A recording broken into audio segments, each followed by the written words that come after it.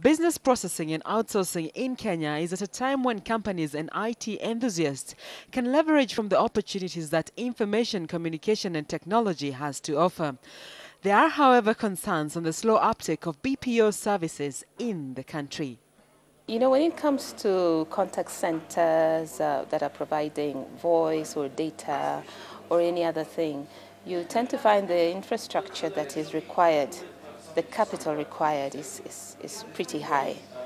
And if you compare that with the innovators, the young innovators, the techies as we call them, that you're seeing today in Kenya, there's a lot of them coming up and very brilliant people that we have here who are able to have their laptop. They just need their own laptop, their brains, and they're able to develop applications. All they simply need is to understand what area needs application, which sector or what it is they want to develop an application for.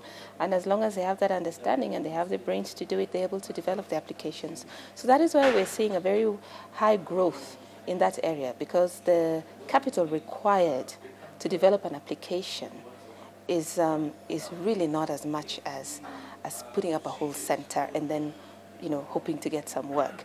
And yet it's a chicken and egg story, because you cannot get the work if you have not set up your center.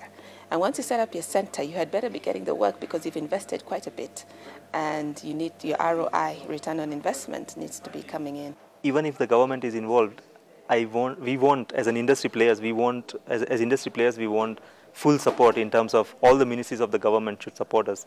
Like right now what happens is Ministry of Information is fully with the players, but the support ministries are still apart. You know, they are not centrally, they are not thinking in the same way what the Ministry of Information is thinking. I think that needs to be driven, and that's the broad perspective or broad explanation of why the BPO industry is not moving at a pace it is supposed to be moving. ICT in Kenya has been vibrant in recent years.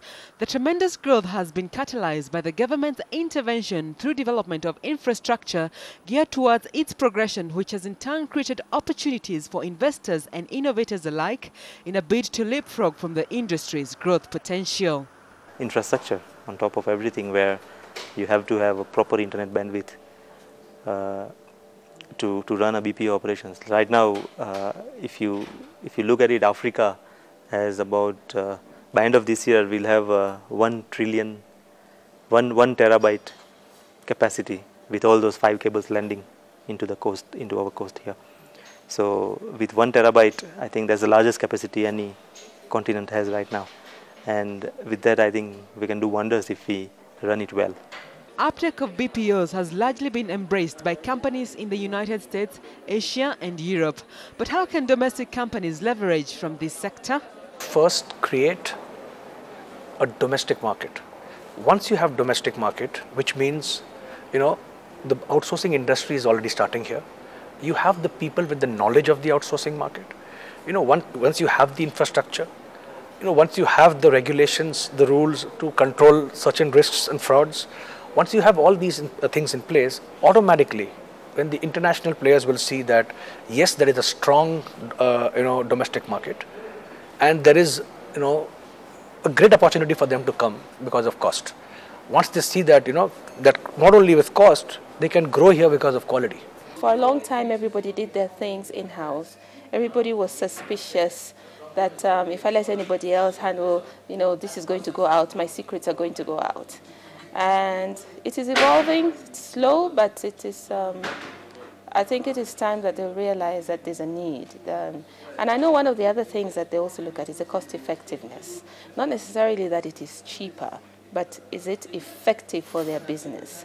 And if it is effective for their business, they're either making some savings, but at the same time, their efficiency has gone up, they will start giving out this work. The sector has absorbed over 4,000 people from the labour market, most of whom are the youth who are fresh campus graduates.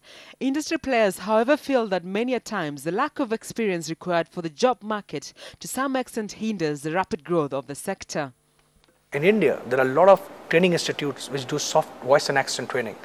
You know, you might be a good communicator, but speaking on the phone, you need some skills. Can you be taught those skills? Of course, it can be done with training.